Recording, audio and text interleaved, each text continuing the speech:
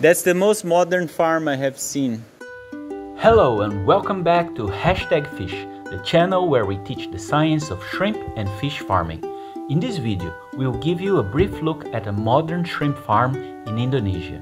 My friend Dr. Wendy Prabowo was kind enough to give us a tour of this farm.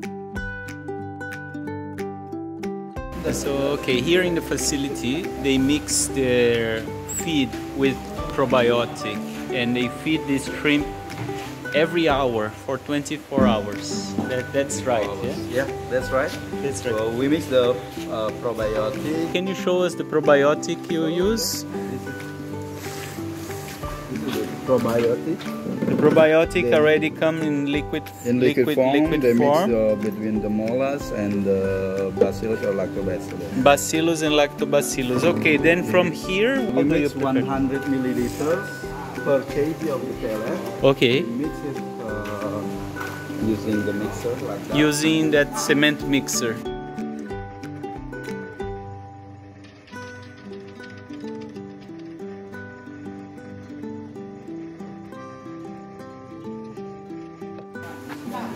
Okay, mix afterwards.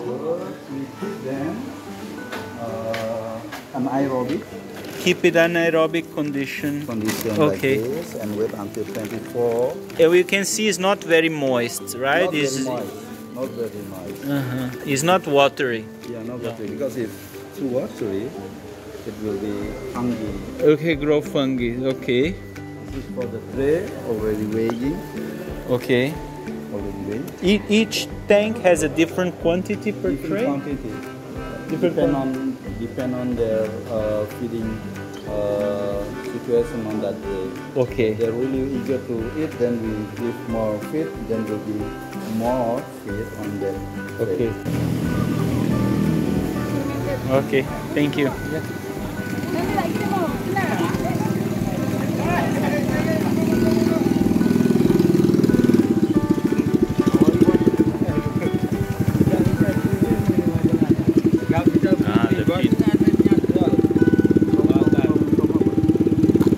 How many times you put in the tray? Every feeding. Every feeding you put some in the tray? Yeah, if using manual, usually we feed them 4 times a day. 4 times a day. If Okay. you use automatic feeder, usually minimum 12 hours per day working using the auto feeder. Okay. If you can help us to keep making awesome videos like this, please like and share the video. If you want to go one step further and get an edge in your farm management skills, please check out our 120-day protocol for intense shrimp farming in the description below. Oh, so manual now is 4 times. 4 times. So every 6 hours the shrimp gets fed. That's right. So the density is 200 per pieces per meter. Density 200. So we doing the parcel harvest at day 60 on size 100 or 10 grams. 10 grams, 60 days. Very good growth. That's right. Then we're doing the second parcel harvest on day 70, and the final will be minimum on day 90 on size 20 grams per pieces. Okay. Depend on the shrimp price. If the shrimp price are higher, much higher, in bigger shrimps, so we will keep them until size 30. And in here, how many these circular tanks do you have? 40. 40. 40 times. Okay. Diameter 20. 20 with 2 pedal wheels. Okay. 25% of water exchange per day. And what I was very surprised is that survival is up to 90%. 90%. Up to 90% survival. Excellent. Okay. Thank you so much. Amazing. Thank you Yes, so much. it really looks fantastic. Yeah. Yes. We also have the wastewater treatment plant. Oh, okay. Can you show us that? Yeah. To get to video. So comparing the cost, this is this new modern technology, farming shrimp above ground, and this is the old technology, excavating. And you're saying that the cost. When we put the shrimp tank above the above the land, so we keep the carbon. That's the goal. So without digging, we keep the carbon. We keep it more ecology, more sustainable. Okay. And by this position, we can arrange the water flow outlet into the wastewater treatment. Okay, so, wastewater treatment. So we could do that graphically.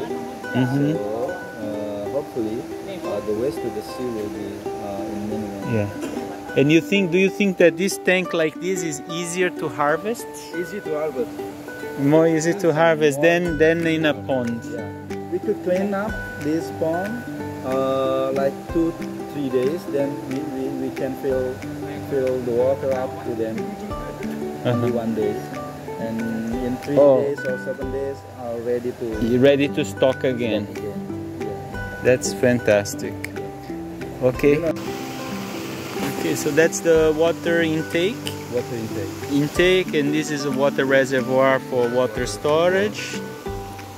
Then you distribute to other ponds also for storage. Yeah. And then how do you pump it to your tanks? We use submersible pumps. Submersible pump. Distribute daily to the tank. Turns all the budget and put here. Okay. So this is, you can explain the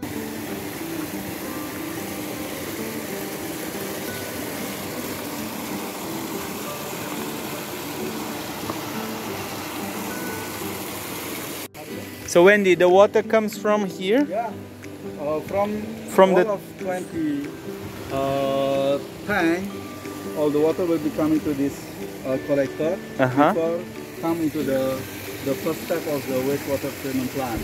Yes. Okay. Then the sludge is going to the central drain. The wall in the central drain. Then it will be stuck using the submersible pump into this tank. Okay. So using the so the sludge will be stay in this tank, but the water will be coming out. You see that? I see. So the water is coming quite clean. Yeah. It's not dirty water. It's coming out. So if you see the suck over there, that's coming from the yes. central drain. Okay, so from the central drain, let's have a closer look. The sludge is coming here. Sludge is coming here, we can see, and this is to concentrate. The sludge. Question: after you, how deep is this tank? It's like 1.5 meter. 1.5 meter. So the sludge will settle here. And then what do you do when it's full? You said you maybe dry? And then we take the sludge. The dry sludge. Come outside over there. Okay. So I see you have even more tanks over here, yeah? Yeah. In total there are 20. 30. 30. Per block 20. But next year they will put another wastewater treatment plant over there for that block only. Okay. Because we need more wastewater treatment plant here. I see. From over there, the water can go out. Yeah. Yes. Okay. And you're planning to put some ozone? Yeah. To make it clear. To make clear. Okay, so let's... This is the sludge, the dry sludge you can see here. Oh, okay. So this is what the dry sludge looks like. Looks like. You can smell it? Not that No, smell. there's no smell. No smell because we put lime and probiotic, rhodobacter, anything to process the sludge. Okay. Before we dry it. It looks just like soil, just like soil. clay. Yeah. Before we go to the sea, but our next step is make it clear like the purity just like the seawater before we Okay, and I think if you do ozone, you definitely can do this. So you think this is more carbon neutral? Agree with that. Because you know, from our ministry, one task is how to keep the ecology, not only how to calculate the economy. So we need to prove the public, the ministry, that we could do this industry in safe working.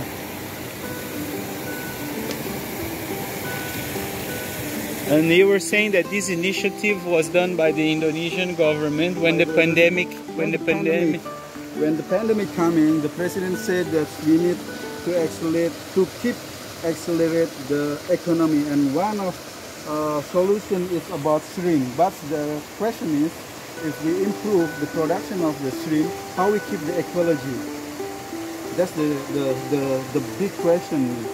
So we think that if we could construct the shrimp pond above the ground, so we'll keep the carbon inside the ground without digging it, and by gravity we could flow the water to the wastewater treatment plant. Of course, it's still not perfect, but we have the progress, and we sure next month we will launch the wastewater treatment plant using non-ozonizer. Okay. So the water will be clean before it is released. Excellent. That's our objective, hopefully. Excellent. Thank you for teaching us this. If you can help us to keep making awesome videos like this, please like and share the video. If you want to go one step further and get an edge in your farm management skills, please check out our 120-day protocol for intense shrimp farming in the description below.